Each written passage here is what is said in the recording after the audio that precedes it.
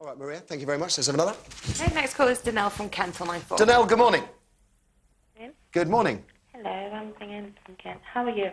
I'm very well, thank you. Then. So, we're talking about the nanny state. That's right. All right.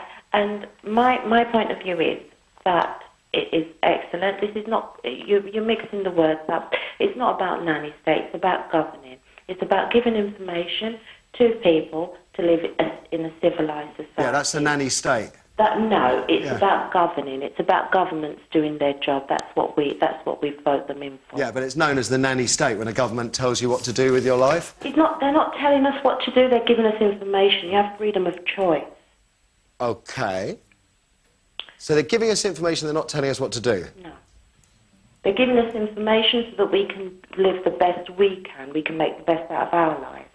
So therefore, it's not a nanny state, is it? Well, I don't know. I would completely disagree with you. I would say that is actually a nanny state. For example, when you are told, don't go out there and grit the roads because you may be sued, because you might not be able to grit the roads properly, because let's remember, it's a really skilled job, gritting roads, if you indeed have any grit.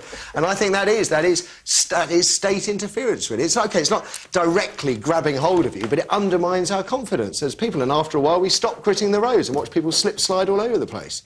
OK, you mentioned the smoking ban. Yeah. How do you think it's affected your life?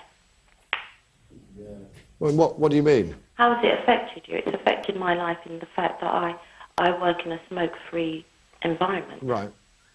And that's wonderful. Right. It's affected a lot of people in that. Yeah, I mean, I think I'm broadly in favour. I think there's a big argument for freedom of choice, but I think that when people were smoking in pubs, it robbed those that of the right to breathe smoke-free air. So I'm in favour. Has it affected my life? Well, it hasn't, because I don't smoke. No, I think you really are splitting hairs in order to create an argument or to... No. Create one. I don't know what... Yeah, no. I think everybody knows exactly what the government's trying to do. We know that they're trying to govern. We know what it's about. It's as bad as your golly argument. At the end of the day, the Thatcher woman said what she said in private with other people of the same race, hoping it would be okay, and it wasn't. Probably if we went to school together, by the age of 10, she would have known that's not the way you talk about other people of colour. All right? I don't think anybody's arguing. I don't think... Donaelle. I don't think anybody's on the Thatcher would argue likewise. And you're taking small things out of context and making it into strange arguments. Strange arguments. OK.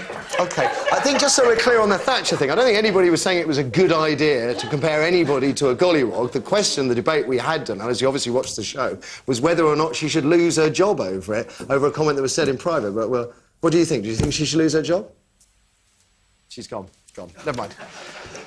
Oh, strange arguments. But the government, she's right, the government just don't provide information, do they? They try and enforce our behaviour by putting 10p on a pie. But that's the difference, isn't it? It's about information and about laws, and those are the differences. And you know, in the Carol Thatcher situation, in Gollygate, the situation there... Race hate doll, I believe. Race hate doll backlash. I think it's got to be... It's great. But is that, you know, if the government step in and say, that's wrong to say that, that's the difference between that and us as a society kind of saying, actually, do you know, we think that's wrong to say that. And also legislation and laws, that is direct government intervention. Yeah, that's the nanny state where it kind of starts to intrude in your life. Information is information. But also, the point about common sense is common sense changes over time. Common sense is not locked. Do you think you can lose common sense? I mean, that's the kind of question... but if you were kind of, you know, 500 years ago, common sense might have been to stick leeches on a kind of wound or something. That is true. You don't do that anymore. Pardon? Actually, they do. Yeah. Isn't that right? They still do it, yeah. And I believe maggots are used as well. Yeah, to clean wounds, So, great common sense. Fantastic, yeah. Where do we go from there? What about the maggots' rights, eh? What about them? Who's going to speak for them? Another strange argument for Donaelle, I suspect. Let's see what we make of our next one after the break, when we're talking about Twitter. We're asking if it's for twits, easy pun. Twitter is an internet-y thing where people post the most inane details of their lives in sentences containing fewer than 140 letters. The idea is to fire constant updates of your mood and your whereabouts to your followers. But why? 0207 173 5555 is the number to dial. Is Twitter just for twits or what? We'll find out after the break. Who's Twitter? Twitter page contained the astonishing revelation Greg Rosetsky came round and fired a medium fast one at me. Almost got my racket to it. Was it Jonathan Ross, Andy Murray or Cliff Richard?